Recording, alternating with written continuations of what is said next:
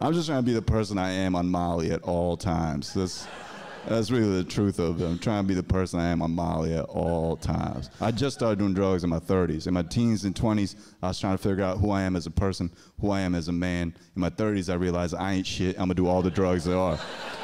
You gotta go through that journey before you start fucking doing drugs. Molly, if you don't know, the way it works is it releases all the serotonin in your brain for 3 to 4 hours, so you're the happiest you've ever been. And then for the next 2 to 4 days, you want to commit suicide. But, but for those 3 to 4 hours, you feel like a 21-year-old white woman. It's incredible. You're calling all the managers. It's a great time.